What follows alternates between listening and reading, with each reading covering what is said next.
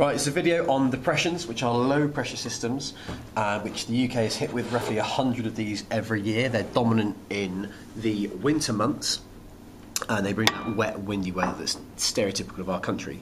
They are formed, or they are brought over by the jet stream, which is the boundary between those top two cells, the polar cell and the feral cell. So it's brought over by that. They classically hit the west coast of the UK first, which is partly why it's wetter in the west. They also mostly hit the north of the country, hence why places like Scotland and North England are usually wetter than England. So I'm just going to run through how they form, and then the kind of weather you'd expect to find at each point and the kind of question you get. So if we start off with this, you start off with two cells. So you've got your polar cell, you've got your feral cell. They have warm and cold air. Now warm and cold air don't mix. They're like oil and water. They don't mix at all well. So what you end up getting is a line between them called a front. Now where you get these fronts, warm air will always rise above cold air because it is less dense. So what ends up happening is warm air starts to move above the cold air. Now it's spinning in this direction because the Coriolis effect, which is due to the spin of the Earth, is also happening. So these things are spinning anti-clockwise. Now, what happens, and this becomes the classic shape of depression, is that you get this shark's fin shape. So what will always happen is the warm air will be rising above the cold air as it spins, forming what we call a warm front, which is the point where the warm air is the front of the warm air. So the warm front is going to occur here. What you then get is this little shark's fin of warm air behind it. This is then followed up by a cold front. So this is the boundary where the cold air is coming in. And this is the sort of stereotypical shark's fin that you'd expect to see in a depression, particularly if you're asked about it in the exam question. So this is ultimately due to the warm air rising above the cold air here spinning around, catching up with it, which means that you always get in a depression two fronts, and there's always a warm then a cold front. In the UK, these will always move from west to east due to the jet streams. They're always going to come from west to east. They're always going to be brought across from the Atlantic, so they're going to be wet, they're going to have a warm, then a cold front. So to a certain extent, you can just learn this because it's always the same thing for the UK. So this is what you then get. This is your full-blown depression. You've got your shark's fin shape. The winds will always be blowing in this clockwise direction. The fastest winds, if this is the centre of the low, so this is the point of the lowest air pressure, the fastest winds will always be directed to the south of it, just about here. But it's always been moving in this direction. You can have a warm front, warm sector, cold front. So you can then, what you need to look at is the type of weather that occurs at each point.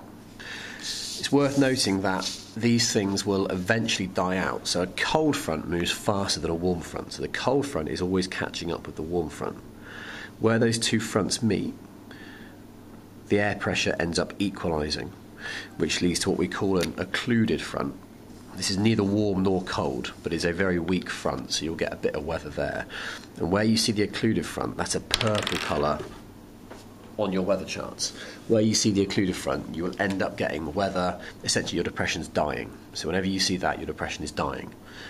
So that essentially is what a depression looks like and how it forms. Now, the key thing to recognise as well is that the weather that occurs is always the same as you move across a depression. So if we look at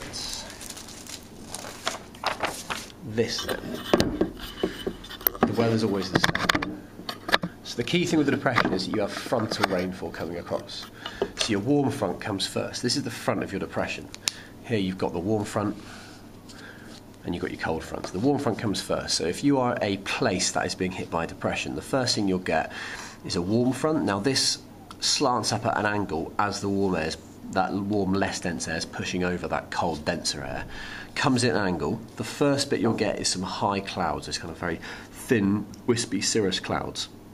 They'll then be followed by slightly heavier clouds, and you'll get a period of rainfall which can last for several hours. They'll be relatively warm because it's the warm front which has got warm air behind it. So it's relatively warm rain, drizzle, never very heavy, but can be sustained for several hours. This front can be up to 300 to 400 metres long, so this can last for quite a while. You then get the warm sector. Here you're going to have humid, but mostly dry, warm air. This will last for a period of time, perhaps 6 hours, 8 hours, roughly. But this will always be followed by your cold front. The cold front's got this cold air catching up, so this cold front's much steeper, so it doesn't last for very long, but it is traditionally where you're going to get the heaviest clouds, the heaviest rain. This is where you're going to get your hailstorms, your thunderstorms. It's where you're going to get really torrential bursts of rain for very short periods of time. The sort of thing that soaks you, but in a very sort of brief period in time. This will then be followed by cold air, which will be cold but very dry. Winds will occur across this, but will be most intense where you get the biggest pressure gradient. So if you look at the angle of your front, you've got a very gentle pressure change here, you've got a very steep pressure change here, so you'll get winds, gentle winds here, far stronger winds just here, because you've got a bigger change in pressure at the cold front than the warm front. So the beauty of your depressions is that you just need to learn the process by which this happens. They're always the same. The intensity of the fronts is determined by how strong the pressure is. So if you look at a weather chart, you can see isobars. The closer together they are, the bigger the pressure difference, and therefore the more intense this will be. And it'll also be, if you look at the centre of your low, your depression, you'll always have a number, and that's your, it would be like 900 and something millibars. The smaller that number, the more intense the low. But what happens is always the same across it. A depression like this will pass across the UK in roughly 1 day. So they don't hang around for a long time, and it depends on the speed of a jet stream as to how quickly they occur. But if you then look at, this is a kind of a classic exam question with a depression on it. Now, weather charts is something you should be able to look at and interpret. The examiners, I think, should always give you a fairly straightforward depression. So here you've got the UK, as you can see. It's being hit by a depression. It's got that classic shark's fin. There's your warm front, there's your cold front. The winds blow along the isobars.